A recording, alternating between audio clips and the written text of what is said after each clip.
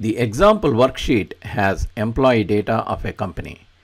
It has employee details like name, address, zip code, telephone number, social security number.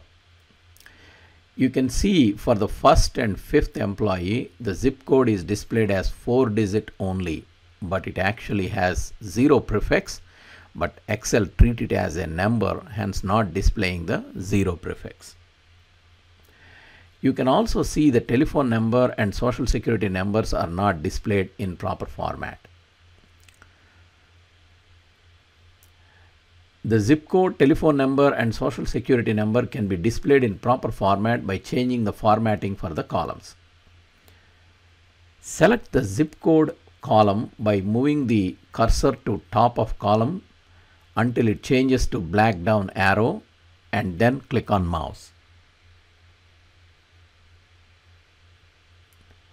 Excel selects the entire column. Now right click on mouse and click on Format Cells.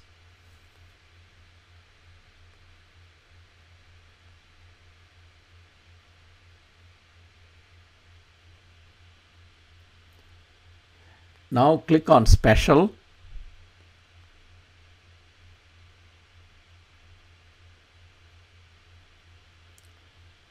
On the right hand side, you can see Excel displays two types of zip code formats. The first is for 5-digit zip codes and the second one is for 9-digit zip codes.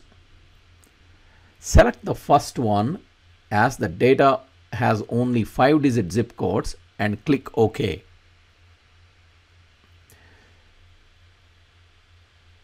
You can see the first and fifth employee zip codes are changed and a 0 prefix is added.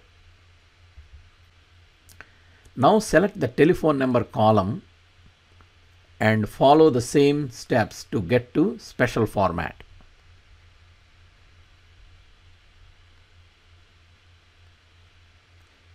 Now select the type as telephone number and click OK.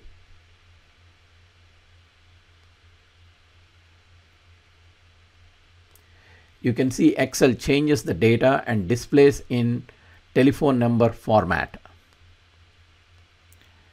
Select social security number column and follow the same steps to get to special format.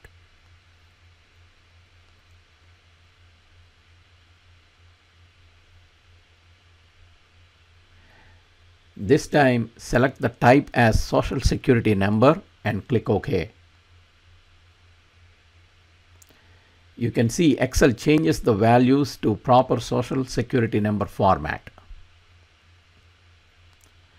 If you like this video, please subscribe to our channel.